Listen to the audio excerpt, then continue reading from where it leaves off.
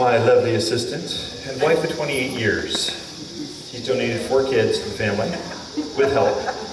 So now we have 2 grandkids, so that's kind of nice. Then she looked young. Yeah. No way you can have 2 grandkids. Yeah. Anyway, we do a lot of containers. Tons. Too many containers.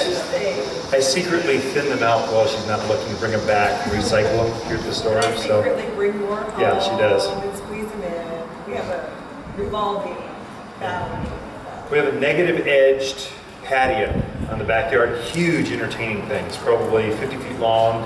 It's got the grills and hot tubs and fire pits and little vignettes. It's just it's made to entertain like 30 to 40 people. And so I didn't want to put a railing because it's overlooking the dells. And it's beautiful. Overlooks the ponds and the gardens. It's therapeutic. And so instead of putting railings up, we put big pots.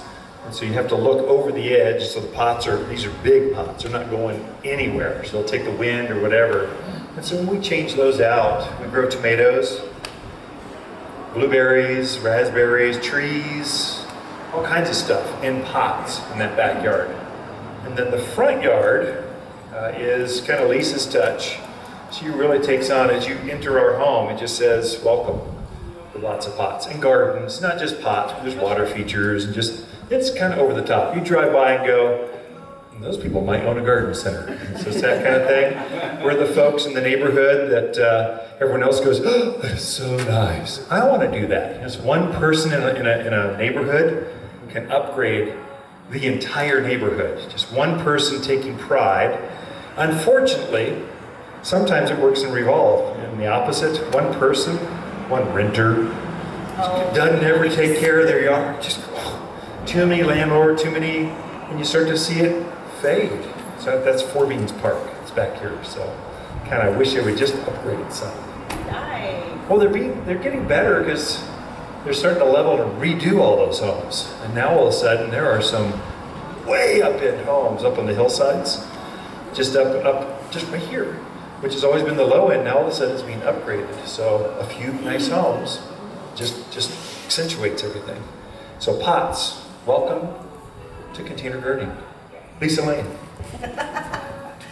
Well, as Ken said, I love container gardening, and there's a couple reasons that I like to container garden. Number one is the ease of it. If you've ever tried to dig in our soil around here, you know what a challenge it is. So having a container and putting wonderful potting soil there is so easy to garden in. And you can pretty much grow anything you want in a container. It's going to depend on the size of the container, what you're putting in, but I would say there's really no limit on what you can put into a container. It makes it so easy. The other thing I like about container gardening is it's another way to bring color into your yard. Whether you're going with some of these gorgeous ceramic potteries, I mean, that's color year round, no matter what, because the color is in the pot. And these pots, I think we've had some, at least 15 years, yeah, forever. 20 years. Starting to get bored with them. Yeah, and that's when we bring them back and recycle. But it's an investment up front to buy them, but by golly, they last forever. And it's just nice color in front of your house. You can match your house with your color, you can go the opposite. Like we have a very gray house. So a lot of the pots that I like to bring in, and I forgot to bring one up, is the red. Because the red is such a contrast to that gray, it just really shows up. So there's many ways to bring color into your yard, and using the containers is one way to do that. Not everybody wants to go into a ceramic pot. There's also plastic pots, which are nice. They're very lightweight, very easy to move. They don't hold up that terrific in our Arizona sun. So after 2-3 years, it's going to start getting very, very brittle. You're going to pick it up to move it one day, and it's just going to fall apart. So great for a short term if you're looking for short term, or you need something light that you can move around, but for long term, not your best solution. But it does have a place. A lot of people use terracotta pots. They're, again, great for short term. Terracotta has a couple of negatives with it. it dries out really, really fast. In June, when it's 100 degrees and the wind is blowing, you're going to have to stand out there with a watering can and just try and keep it watered. The other thing it doesn't hold up well, a lot of them don't hold up well, with our freeze and thaw that we get in the wintertime. So you get moisture into the pot, then we get a freeze, and it starts cracking, it starts flaking.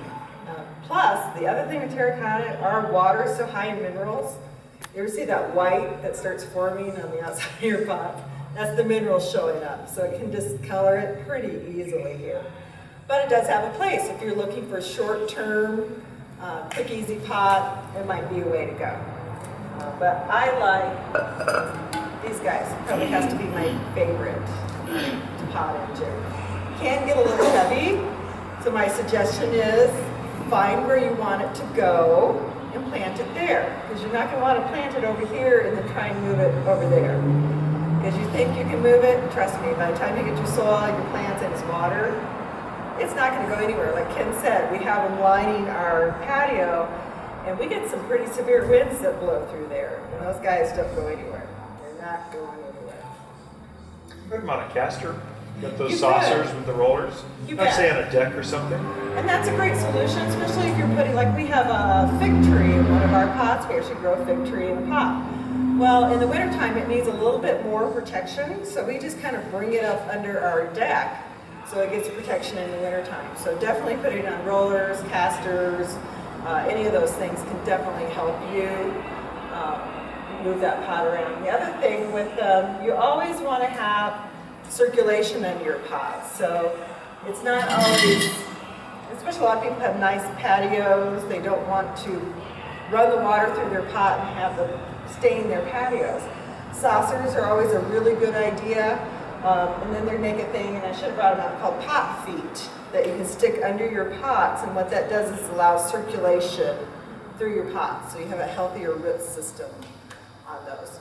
I can say the really big pots, I've used, she doesn't know this, but I've just used bricks too. I've done that, just really great big, like the trees or the great big Japanese maples. Right. I just used block. Yeah, you're just kind of sticking them up under, and you really don't even see them, but it's so much healthier for the plants that you've got in there. So when it comes to container gardening, like I said before, you have so many options. You're only really limited by your own imagination or what your own limits that you place on yourself are. Today I'm just going to kind of go into the weird stuff. I'll cover your basics. He likes the unusual. He puts odd stuff together, and it really ends up looking nice. I do a little more, what's the word? Usual, not traditional. Traditional, thank you. There you go. I knew it would come to me. I only had 2 cups of coffee this morning, not 3.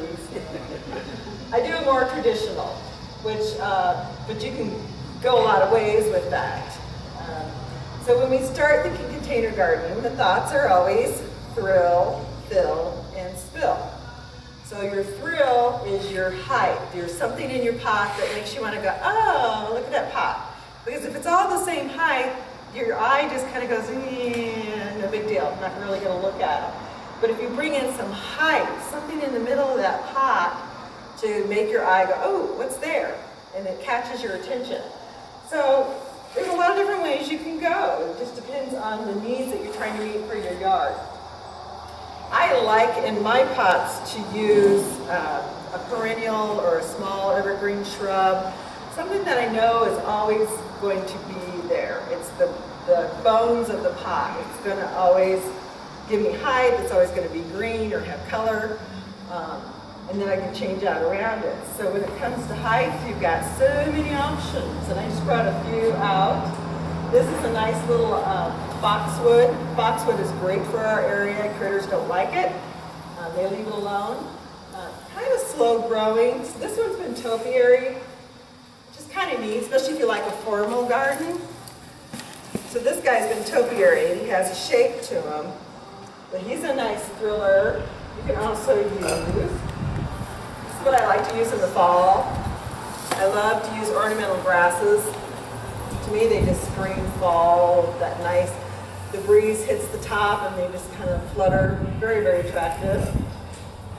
Bunny grass is another one that's terrific for the fall. I like this one a lot. Are those perennial?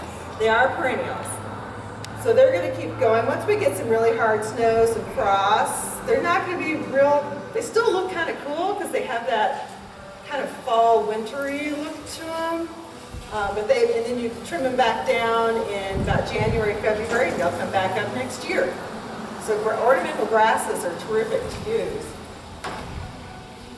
This one is a sedge. It's probably one of my favorites to use in a fall pot. I mean, doesn't that just spring fall, you know, a little scarecrow there, some purple around it. And that's its color. No, it's not dead. That is the color of the grass or the sedge. So that's a terrific one to use. You can even be a little bit different. This is gopher spurge. Believe it or not, it is evergreen. It's also a nice one to put in. It doesn't take a lot of water. So it's a great one to put into those pots that you won't want to have to pour a lot of water into so all the time. Put it with some other succulents. Be very attractive. Here's another. This is a juniper, also topiary. I have a couple of topiary pots right by the garage. I love them. Ken, not so much because you do have to trim it periodically to keep it A couple copiary. times a year, so not so bad. But yeah, not too bad. But so you've got a lot of options when it comes to that thriller. It kind of just depends on the look that you're trying to go for. Then after you have your thriller picked out, whatever you want it to be,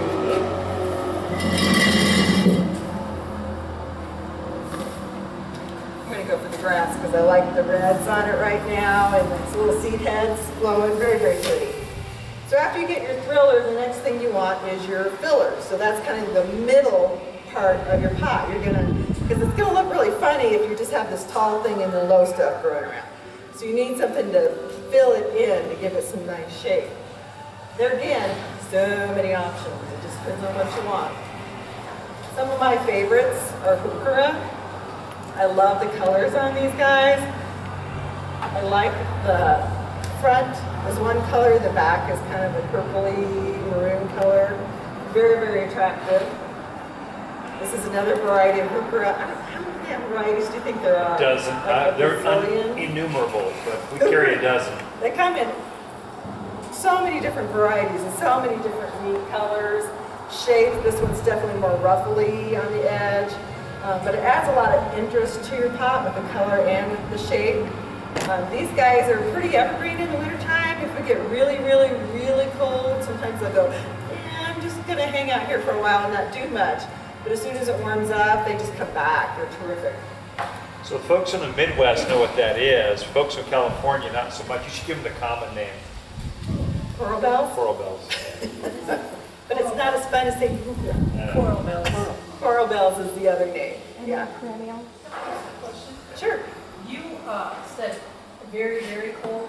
We just moved here from Illinois. Oh, So, well, Not that. not that cold. what do you consider cold?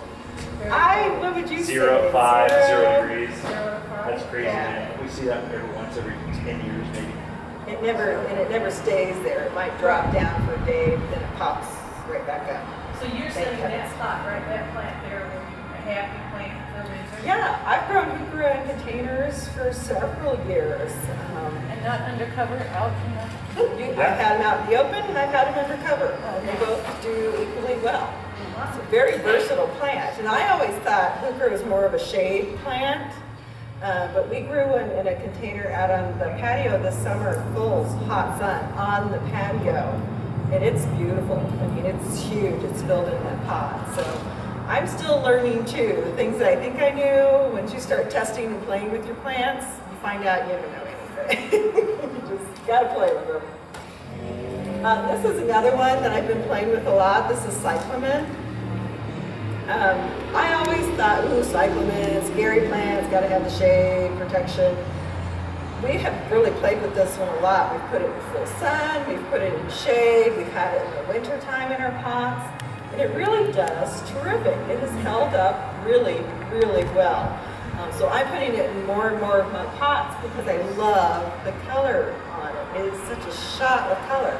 Also comes in purples, comes in pinks, it comes in white, dark red. The leaf can also change on it too. They have some that are just green. This has a variegated leaf. But by golly, it surely shows up in your containers. It's terrific to use. It goes well with that red seed head on the. Yes. I mean, it just Nice accentuates the grass. They're an annual though, right? No, I've had them come back. I've had one in what, 3 years now? Yeah. Call it an annual, then when it comes back, bonus. So. I've been surprised how well it held up. I've been very, very pleased with it. The other options, so these are kales. These are ornamental kales. How beautiful is that? With that dark purple and the ruffly edge. Certainly adds drama to any container. This is another variety of it. And these are ornamental kales, and everybody always asks me, can you eat them? You can. They're going to be more bitter. It's not something you're going to want to chow down on unless you're our lab. I forgot to bring in this morning. Oops. We're going to bring him to work. Our black lab loves kale. And I have to be careful where I put it because he'll just sit out there and eat it. But there's not much he doesn't eat, so. Yeah, I had that yesterday in a restaurant. They had hummus they had served on an ornamental kale leaf, and it was just I didn't eat it, but they were using it as an accessory to show off the food, and it was beautiful. It turned it into art all of a sudden. Because hummus is boring. My opinion. She loves it. I like hummus. So your filler is something to kind of just give you some meat in the pot. And then the last thing you want to put in is your spillers.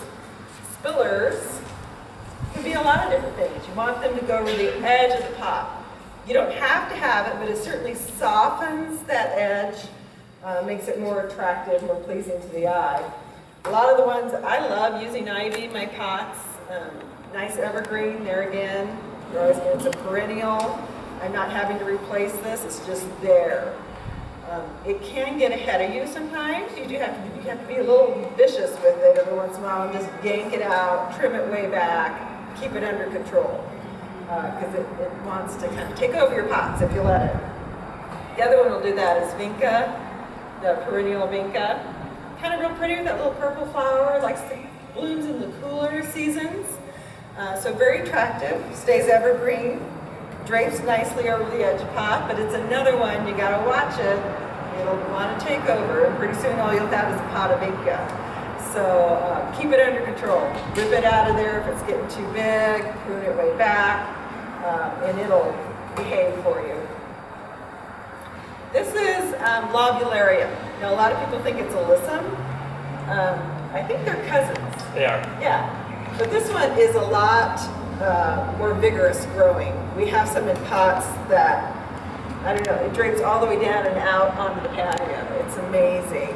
This is an annual, but it's it likes the cool season, so it's going to keep going for you for a long time.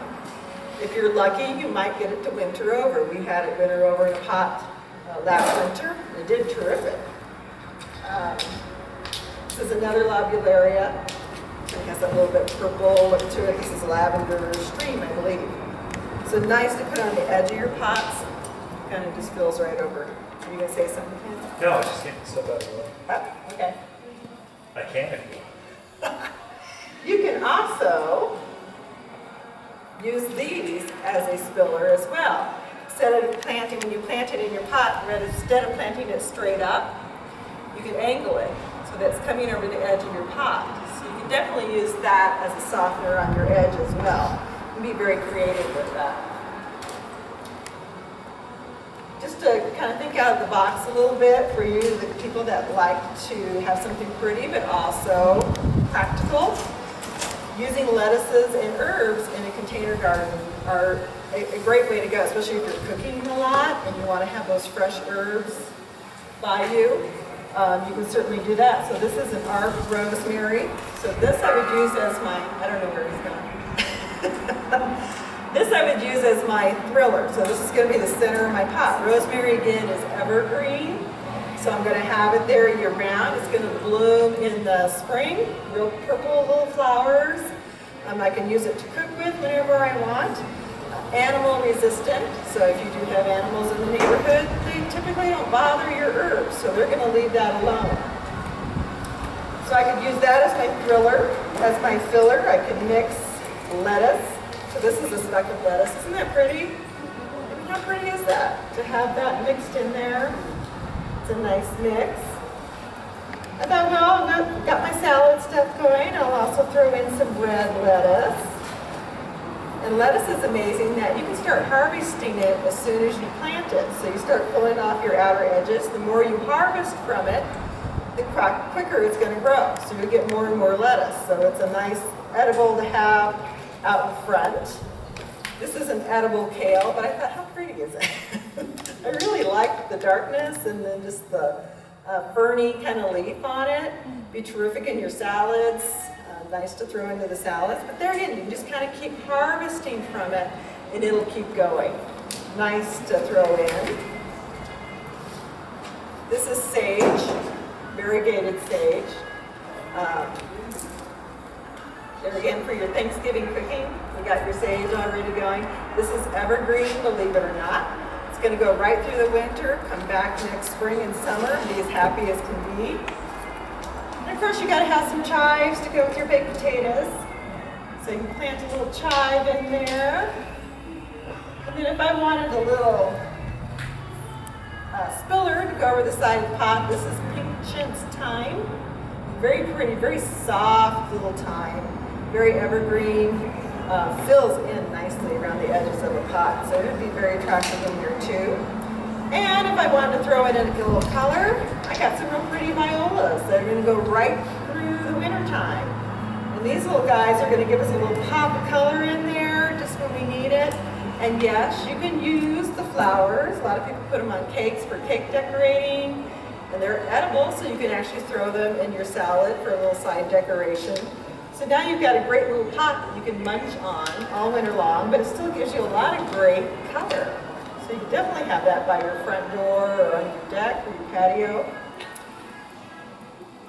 You still okay? Yeah. Okay. So one thing I kind of missed, I should have talked about, was the potting soil. So what you put in your pot, the pot you pick is very important, but the next most important thing is your potting soil. Yep. So this is our Waters potting soil, and yes, we put it together. Ken worked a long time with a lot of different growers to come up with this potting soil. It is a terrific potting soil. What makes it so nice, it's okay, is that it actually drains. If you have a potting soil that is just wet all the time, it's not healthy for your plants. Your plants want to have some oxygen and some air in them. So if you work with a potting soil that's just always sopping wet, you're going to have rotted plants, especially in the fall and winter time, because a lot of your plants, pansies, the fructifera, the cyclamens, they don't want to be wet all the time. And if they are, they're just going to rot and fall over. So good potting soil is essential when you're creating your pots. A lot of people ask me, you know, I want to do a pot, but it's huge. It's, you know, I can put 3 people in this pot. Should I fill it with potting soil? It depends on what you're going to put in it. If you've got a great big pot and you're putting a tree in there, yes, you want all potting soil in there because the roots are going to go all the way and fill that pot. If you've got this great big huge pot and you're only going to put some cool season annuals in it and you're not really going to be switching it out all the time, you can kind of do a dummy base in the bottom of those great big pots. You can turn a plastic pot upside down and just kind of fill your dirt in on top of that. You can use milk jugs, cans. So yeah, you can get away. It just depends on what you're putting in there. If I had my druthers, I would say always just use straight potting soil. But on some of those great big pots, you can get away with something different. Can I say a word on that? I don't know. Yes, you can. You hear a lot written up on the magazines and Google and stuff to say use styrofoam peanuts in the bottom. Don't do that. Because eventually you're going to change the soil out. Eventually. Eventually you're going to move the pot. Eventually you're going to have a mess. When you dump those things out, it is an absolute mess. You can never pick them up. What do you do with it? Whereas if it's a milk jug or even Coke cans can be a little messy. They'll say they use aluminum. And I don't know what the aluminum does. If I was doing edibles, I don't know if I'd put aluminum in my soil because then it can leach out. Things happen, probably the plastics. Use bigger is better to get you quantity. Otherwise, on the back end, it becomes a problem, just school of hard knocks. It's different. They never write about that in the magazines. Plus, I think those peanuts over time, they're just going to start getting smaller, flatter. And they're petroleum-based product. They got stuff in them, so you don't want that stuff leaching into your soil. And you got to play with it, or eat it, or grow herbs in it. Or I would say, if you're doing edibles, definitely all soil. Just don't play around with stuff. Right. The other question we get asked a lot is, do I need to replace the potting soil every year? I could go either way. I know you I think it's always good to freshen your pots. You know, you need to get fresh potting soil in there. I think that's very, very important to keep it fresh. Whether you replace the entire thing, I think it's kind of up to you. There again, it depends on what you're growing in it. If you've had any plants with any diseases, any fungal issues, rust, anything like that, start completely clean again. Take all the dirt out of your pot, clean your pot really well, because those fungal and bacteria guys, they just like to hang out. So I think it's a good idea to freshen your soil periodically. My thought is, just to give you a baseline, this size and smaller, replace all the soil every year. Because the roots they'll grow this far and then a little bit more. Just dump it out, and I'll usually add that soil out into a raised bed or vegetable garden I'm going to turn in. I don't waste it. I just add it someplace where I want some more soil in the yard. When it's bigger than this, we've got a lot of bigger ones. We just take out that top layer. Especially if it's annuals or let's say tomatoes, we grow our tomatoes in pots. I'll take out that top layer, put in fresh. You need some freshness every year. If you see a whole bunch of roots in there, as those decompose and compost basically in your soil, they taint the soil. And so they will inhibit the growth of your plants. If you struggle, you know, your geraniums look really great last year, they don't look as good this year, probably is the soil. You replace some soil, all of a sudden the magic starts coming back. The vitality of a pot is in the soil. So just another couple of quick tips. And I'll let Ken kind of get the meat and potatoes, chemical stuff.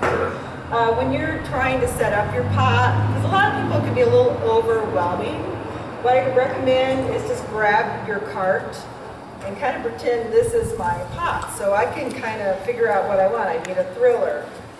So I chose a snapdragon, another great cool season flower, just keeps blooming, blooming, blooming. So I thought, okay, I'll use that as my thriller. Then you just kind of go, okay, that's my thriller. Now I need to start thinking fillers. What can I put in? Well, I chose, originally I chose a couple Dusty Miller, another terrific plant. Oh my goodness, this guy takes the heat, takes the cold, he doesn't care. And it really is a neat color by itself. You just kind of go, not very exciting. But mixing it in with other plants, it's a good offset. It offsets other colors. So if I put it next to this, much more dramatic now. Next to the mom, absolutely gorgeous. So you gotta, just because you think a plant's kind of icky, try it. Mix it on your cart and see what you think of it. So I like that, but I also want a little more color in my pot, so I chose an ornamental kale. Throw in there for color. Pansies. Really nice bright purple color. It's going to also offset my purple in my ornamental kale and my pink snapdragon. So those are always going to be my little fillers. I probably would grab another one because I don't know. Some people go single, some people have to put 2 of each in. You know, there's no right or wrong. It's what you like. So I can't say you gotta have 2, you gotta have 3, 1, who cares? You like it, it works. These guys I'm gonna throw in probably as my spillers, just because I love them. It's just so terrific, fast-growing fillers. So once you kind of got it set, what you think it's gonna look like on your cart, you can start throwing it in your container. Maybe you won't have room for everything that you've picked out. You may have to adjust a little bit. So I'm getting kind of tight here with mine, but that's okay. Because if there's one thing I've noticed that people do with container gardening, they don't fill it full enough to begin with. Because their thought is, oh, it'll grow in. And yeah, it will. But if you want a spectacular, ready-to-go container, start with it already full. You can cram a lot of these suckers in here, more than you probably realize. I can tell you that Lisa goes root to root, or at least foliage to foliage. I mean, it looks finished. When you're done, it looks like it's been growing there for ages. It's instantaneous gratification. And it only took like 2 extra plants to fill up the whole pot. Because you can split. You don't need a lot of potting soil in there. You're gonna do all that, right? And you can, when you pull your plants out of the pots, you want to make sure you're loosening that root ball anyways. So I always kind of pull the bottom off. People always go, but it's okay, because it's going to grow some more. But you want to loosen that root ball up a little bit, or massage the roots. So you can cram several in together just by loosening the roots. You want to pop that up? Messy. But just by loosening the roots, I can cram a lot more together than I think I can. So if there's one word of caution I would say is, don't make them too sparse, because you do definitely want that nice full look. I would say especially during the fall and the spring, you can get away with it a little bit because you've got more growing season. In the fall, you do want them to be planted together because we're going to run out. They'll grow vigorously, even these winter growers, vigorously through about Thanksgiving, and then they kind of shut down, and whatever you have, that's how they kind of lock in place. And then they'll stay that way till about Valentine's, and then it warms up and it just takes off again and goes out even more. So you do want it to look more finished in the fall than, let's say, in the spring. The other thing I would say as a word of caution is make sure your plants are moist when you plant them. Also make sure your potting soil is moist. You don't want to go dry plant to dry potting soil because it'll take you forever to get the moisture back in there again. So usually I throw my potting soil in, I make it nice and moist, but not soppy wet, nice and moist. I make sure my plants have been watered before I plant. And then once I get everything planted in, the soil kind of packed in, I'll water it again. And you want to water it to the point where it's draining out the bottom of your pot. Don't underwater your pots. That's when you start getting die out in certain areas. If you're not getting enough moisture into that entire pot, you're going to lose something in that pot, I guarantee you. Anything else I should cover, or you want to take over? That's good. I can go over technical if you want. Okay. So she mentioned potting, so you want to mention that mum at all? Is that she's kind of bypassed? That's I like brought it up here and I fall. forgot about it. But mums are amazing. I do love to put them in containers. They are a great perennial here. So a lot of times what I'll do is I'll grow it in a container for now, and then once it's kind of dormant for the winter time, we'll pull it out. Because the kid doesn't mind leaving them in the pots. I like them out of there. So I usually pull it out and then I'll plant it in my perennial beds, because I know it'll come back next spring and summer and then bloom in the late summer, early fall. It's one of those great ones to have in your yard, but everything else is kind of already bloomed out. This is going to start giving you color late summer or early in the fall. So mums are terrific, and I do like putting them in containers. I don't know what. I don't know either. I do like putting them in containers, but I also put them in knowing I'm probably going to switch it out with something else a little bit later, because I don't like the look when they're done blooming. That's true. But very, very pretty. We have a lot of mums. We have a lot of mums in the yard, a lot of mums in pots. We have too many mums, so often when she's not looking, I'll just pull them out and throw them in the trash, because we have so many mums. And I know she's going to plant more mums, so I just go, it's just an annual. I treat it like a three-month annual. Blooms like crazy for fall and summer, and we replace them. Yeah, the potting soil, we've been working on that for a lot of years, and it's made for here. You know, local growers, we've been working this for here. We did keep it organic, and so I chose not to put a wetting agent in there, because those are all non-organic, which makes the soil wet down easier. So the one thing, the first planting, if you're using our soil, which I recommend, water it really well, 2 or 3 times. And then once it's hydrated, it stays moist and aerates, that kind of stuff. So that's the only insider tip on the soil. They do use a lot of, in the soil, they use a lot of aqua boost crystals. These are water-holding crystals, so polymer crystals. Sometimes at the fairs you'll see these neckerchiefs. They hold like water. They swell up and hold their weight. This is what they put inside. So it's an old agricultural product. We've actually infused ours with mycorrhizal fungi. So they're the living organisms that stimulate roots so they want to root more. So plants, when they look at a living, breathing soil, they go, oh, something's going on here. It must be good to grow here. Let's just grow, grow, grow. So worms do that, bacteria. The soil is alive, actually. Your soil, however, is probably dead. So especially if you're planting in the ground, because that backhoe came in and scraped off all the living topsoil, the little bit that was there where all that stuff happens.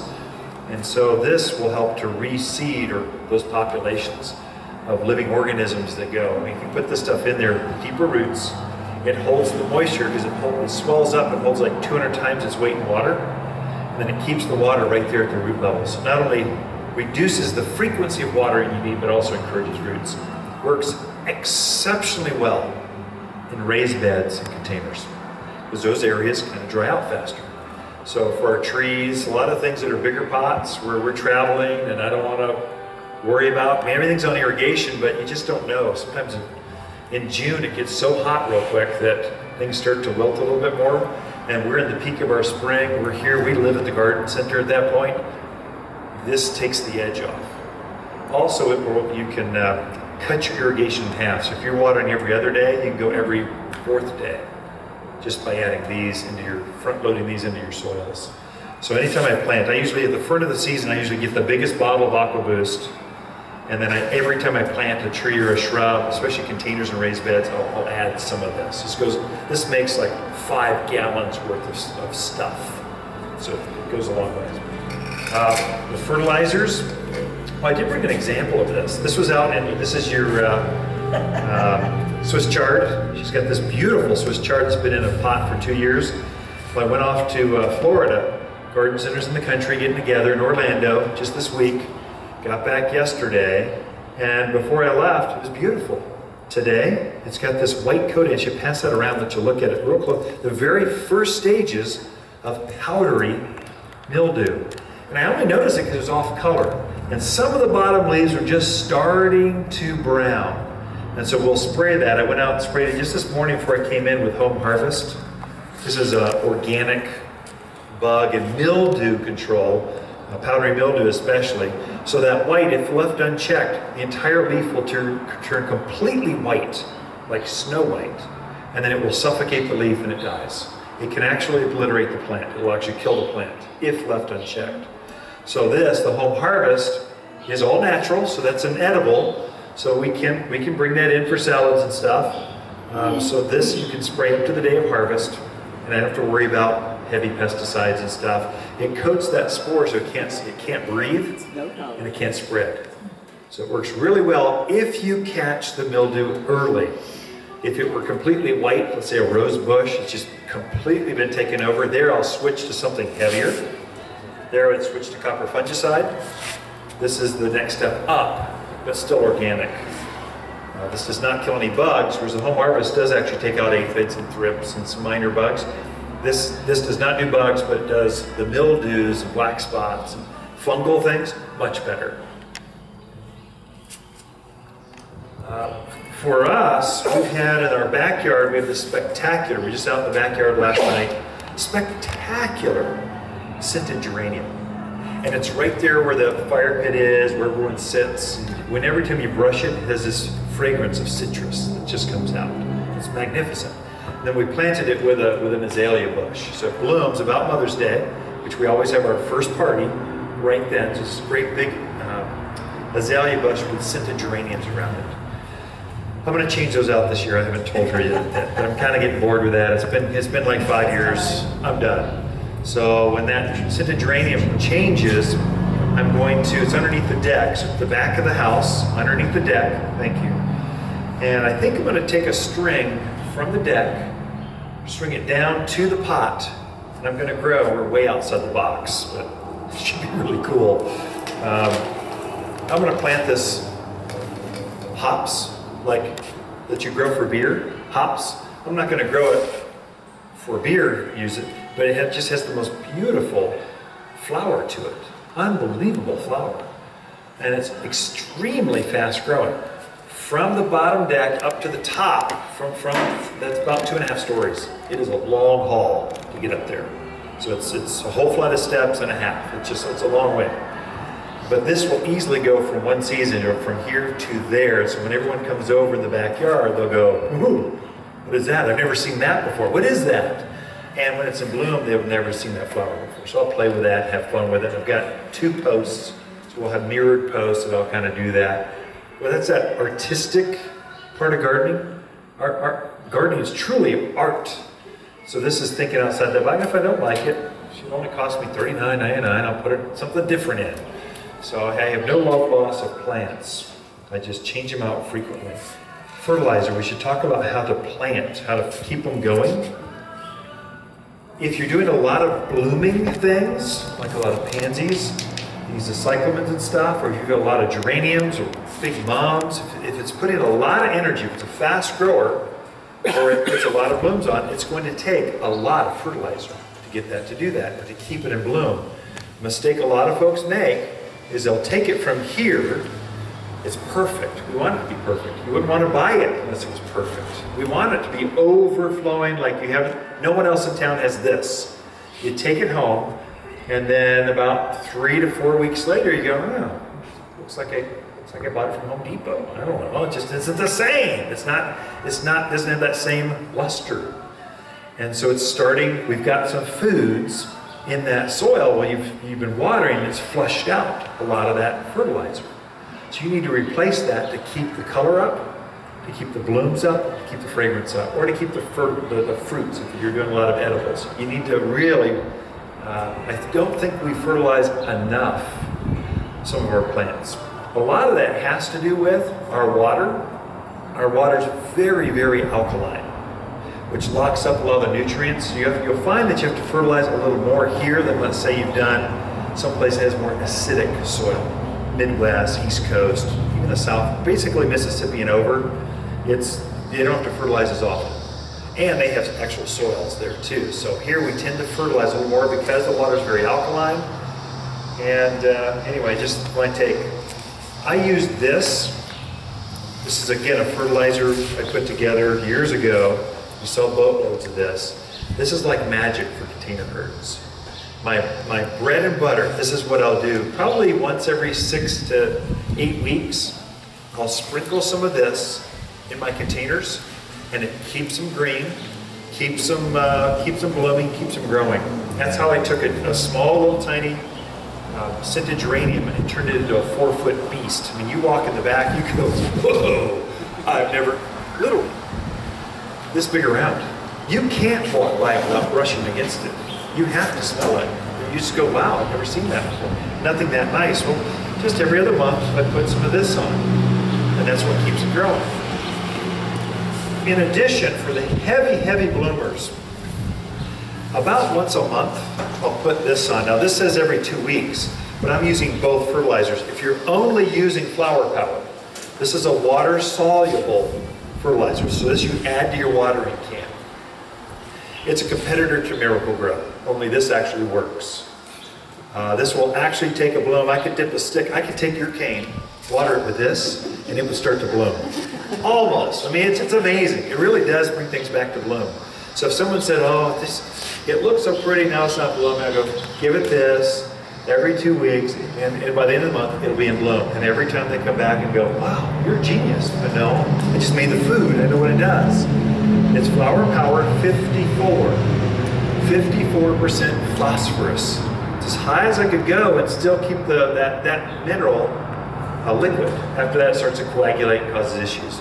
But remember, it's nitrogen, phosphorus, potash. Nitrogen's green growth. Phosphorus is roots and blooms.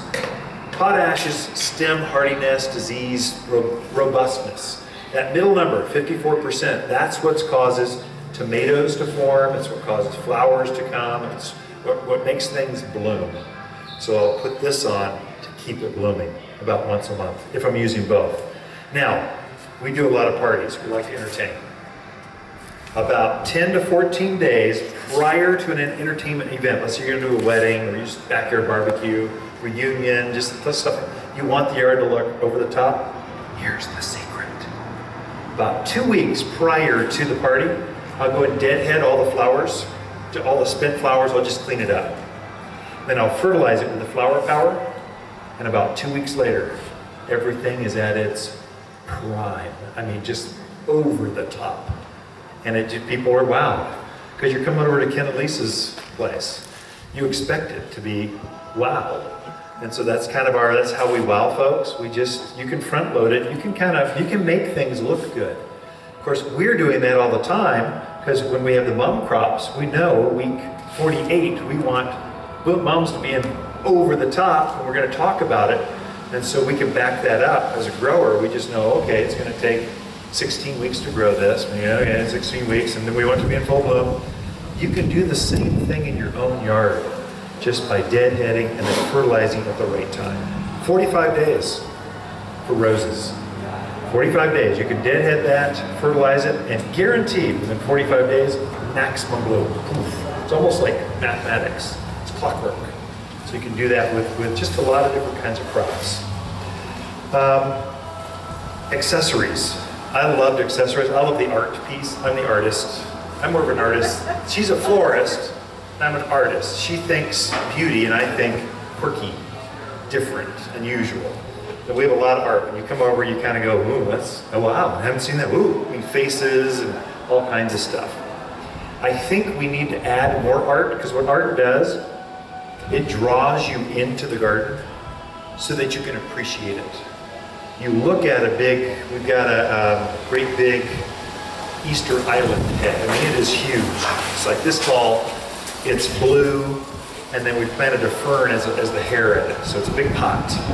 And you look at it and you go, oh, cool, you have to walk over there and see that. And then you're surrounded, all of a sudden you take in all the rest of the garden, which is very nice. You can trick the eye you can draw people into your gardens. A couple ideas.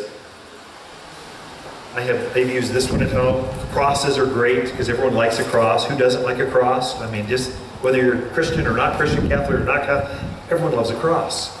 And so you can take that and poke it at the backside and just lay it on there, just having fun with it. I've buried them. You can get creative and go sideways, which I'll do sometimes when they're broken. I take them home because I can't sell them now, and I go, I can do something with that. And so I'll take it, bury it halfway. Of course, they have formal stuff. This is a new line that's been extremely popular. Rocks with just art in it. This actually sticks inside a pot or in the ground. And people look at this and they go, oh, that's neat, I've never seen that before. But you stick that in the pot, and all of a sudden people go, it draws your eye to that container garden. Now, this piece of art, because it's got some weight, might need a little bit larger size pot to really stay upright and do well. But think things like that. I had one, we've got one, we broke what was it? St. Francis, I believe. I'm just going to lay this down. Had a beautiful St. Francis. It had fallen over. Probably a kid knocked it over, shopping cart or something. Just broke, and the head came off. And I couldn't sell it. And so I went, oh, I can do something with this. Oh, this could be good. Ooh, this could be good. So I just took a stay cone, stuck it in the middle of a container pot, and the head was hollow. And I just stuck it on top of the pot, and it just sits there and free floats in the garden. It's so cool. I mean, everyone comments. But that's the art piece. It's just different. You artists know what I'm talking about. You do this all the time. And that creative juices just get going. And so instead of throwing it away, I brought this because I think this is just a rain gauge. Why stick it out in the yard? This is pretty. I mean, I think it could be nice. It could be something as simple as sticking that in a pot. You don't. All of a sudden it's artsy, but yet it's technical, and it kind of go, I wonder how much rain really did come. It doesn't have to be artsy-fartsy, it can be practical too. So just the point being, don't be afraid to play and have fun, because gardening's supposed to be fun. It's supposed to have just different quirky. Now, if you're out there planting up toilet seats, I think you crossed the line to the dark side. Okay, I have actually seen that where people take an old toilet in the front yard. What are they thinking? Oh. And then pot it up, because it's got drainage, and then have flowers overflowing. I can kind of see the quirkiness of it. I kind of like that. I like wheelbarrows better, maybe, or containers or something. I've seen a lot of broken pots. And they'll take, let's say a pot broke in half, they'll plant that pot coming out of the ground, and they'll plant underneath, or as though the pot is under the ground and plants are growing out of it. Their gardens are so fertile that even the broken pots are overflowing with life. It's that kind of look to it. That's a good look. You can have fun with it. Okay, now we're off topic. Let me give you a couple things I've been struggling with in my own gardens. Rats and mice. They're on the move. Gophers. The rodents are on the move. They know winter's coming. They can feel the days are getting shorter, so they know, oh, I better find a place to hunker down. And they're hunkering down in your RV under the hood. They're hunkering down in the built-in grill. They're hunkering down in the hot tub. We've got a piece of furniture, a fold-out teak table. The tables are so big that we didn't want it to take up so much real estate, so it just folds down into a nice removable table. They love to get in there and think, oh, home, just for me. Look what they did for me. They love to get in there. And so I'm trapping. I've had 9 rats, 1 mouse already. It's only been a month. It's only been a few weeks, and they keep coming. So I'm about to volunteer with the neighborhood rat patrol. So just to thin them out, at least around my space. I have been using traps. I'm going to store, we're close to, by the end of October, you can pretty much store your furniture pads and that kind of stuff. I got the big tubs. I put these Mouse Magic repellents. This is herbal scents. They're little pouches that you throw. Oh, you've got them sealed. There's a couple pouches in here. But I'll store my my pads, then I'll cover everything, and I just throw these in there, and it makes it smell where the rats and the mice don't want the bowls, that kind of stuff. They don't want to get into this. And it's pretty effective at keeping them away. So that's where I'm storing stuff, because I don't want a bunch of poison out where I just don't want to sit on poison later. I do use a lot of baits, like underneath the workbench. I'll put gopher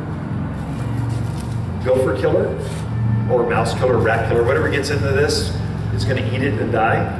But I'll put this where the dogs can't get to it, other things. But underneath my workbench, the back side of that built-in grill, that's where I'll put a little pile of this. They'll come in and go, oh look, they're even feeding me. And they get sick and they walk off. As soon as you feel sick, what do? You go to bed. So they'll go off to wherever they came from, die, and I never see them again. So that's very good. So I use a lot of that. I also have a station. I've got quite a few of these, just bait stations. So you put that same bait in the backside of this. I'll just leave it like the outside of the fence. I don't want the dogs getting this. I've got some rather gregarious Labradors, and sometimes they'll go, toy!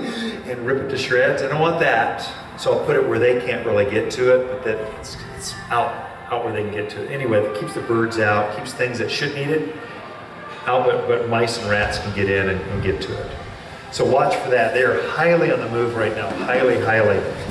And then we covered the mildew. That's going to be bad. Aphids will be showing up here very, very shortly. In the month of October, aphids always show up. So keep an eye out for it. They like the cool nights, they like the warm days. So you can just count on them in March and October. That's when they show up. So watch for that on what will they be on? They're on pine trees. They'll be on roses, kind of fruit trees sometimes, apples. I never know. It'll be something different each season. But just put it on your radar to watch for it. If you see it glistening underneath, let's say a tree, that's aphids up in the canopy, and that's aphid dew. So that's one way you can find and spot where aphids damage is going on, is look for that. It looked like it's just been hosed down. But we haven't had rain in days. That's your indication. Watch for that. And I think with that, I got all my points. We can take a couple questions. We'll call it all good. Questions? Yeah. The harvest. Home harvest. You said that was for mildew and aphids? This kills aphids. This is my first line defense. I always have this on the shelf. Always. I just always have a bottle. In fact, I've got two, one for the backyard and one for the front yard. So I just have two bottles because any kind of issues, I'll spray this. It doesn't do well with the great big bugs, grasshoppers, blister beetles, that kind of stuff. But it takes out all the smaller beetles, the flea beetles, the aphids, the thrip, the squash bugs, just wipes them right out. And it's all natural. So it's safe for me to use, safe for the birds, safe for that kind of stuff. So right now we've got some spittle bugs still out, let's say sages, autumn sage, that one with the real red flower on it, red pinks and sometimes whites. Well, the hummingbirds are in migration pattern right now. They're floating through, they're starting to head south, and they are seeing your flowers as a nutrient source to kind of get them through as they keep moving. Well, you don't want to poison them with something, so this is safer for, especially flowering things that maybe the pollinators would want to come after. Far, far safer. Safer for your pets. It's just safer, just smarter. And I've got heavier stuff too. If it really gets like if the ground is moving with grasshoppers, you folks in Paulden, Chino Valley know what I'm talking about. We break out the big guns. Just I want to see things quivering before my feet. Other questions on container gardens or whatever? Yeah. How about watering? Can you do a drip system to all the pots? Yes, yep, good questions. How do we irrigate? And can you do drip systems? So all of our pots are on automatic irrigation. I've got a separate valve. When I set up my irrigation, I know that she's going to be container gardening. I just know it, and I've been married to her too long. So I automatically go, I think she's going to have pots here, here, here, here, here, here. And so I set up a separate valve so I can run it individually, and then I run it out to those areas. And then I use, in the store, there's an emitter head that's adjustable, has 0 to 110 gallons per hour, and it's on a stake. So I put that spaghetti tubing up, put it on there, adjust, I'll put the stake in so it holds where it's supposed to be, and then I'll open it up until it reaches the pattern of that pot. Obviously, the bigger the pot, the bigger the pattern you're going to need. Works really, really well with containers.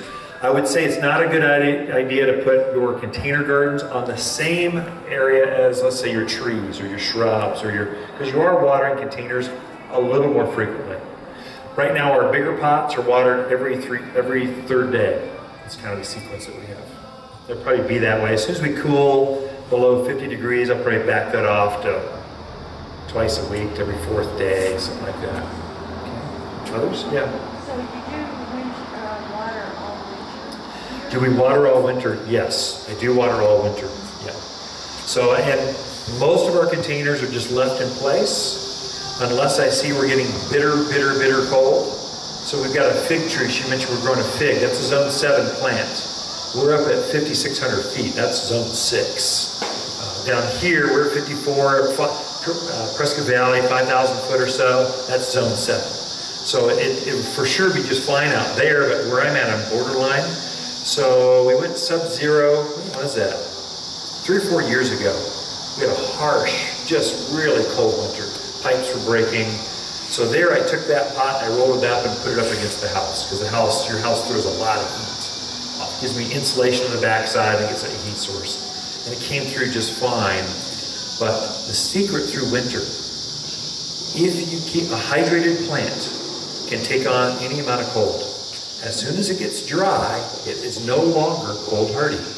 The reason being, nature's got some natural antifreezes within the structure of the plant. And so as long as the plant is moist, it can move that antifreeze up and down the structure of the plant. As soon as it gets dry, it's going to go, I don't have enough going on here. I'm just going to hold on and just keep the core of the plant alive. If it's dry enough, it'll actually kill the entire plant. So that's where we have winter burn or winter kill, sometimes what they call it. The top of a plant will die off. That's where it went through a cold event and it wasn't moist enough.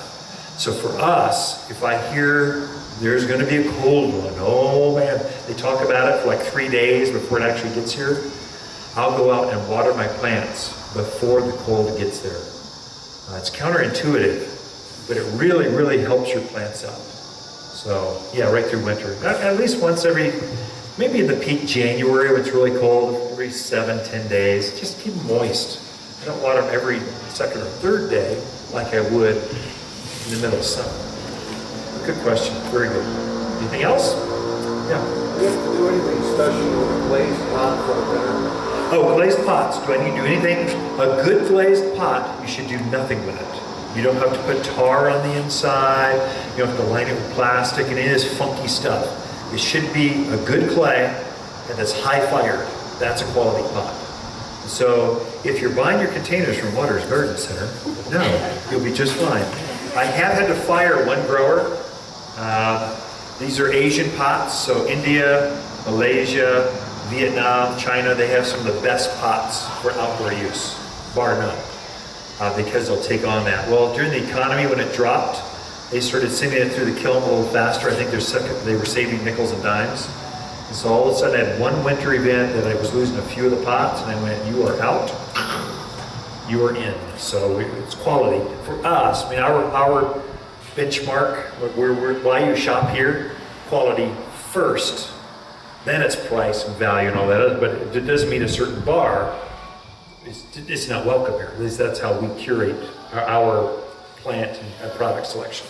So the pots should be fine. Stay away, again, Lisa said, the red clays, stay away from these if you're gonna plant year round. This, I would say for small things, like basil or something, you would dump this out and store it under your deck or in your shed or in your garage.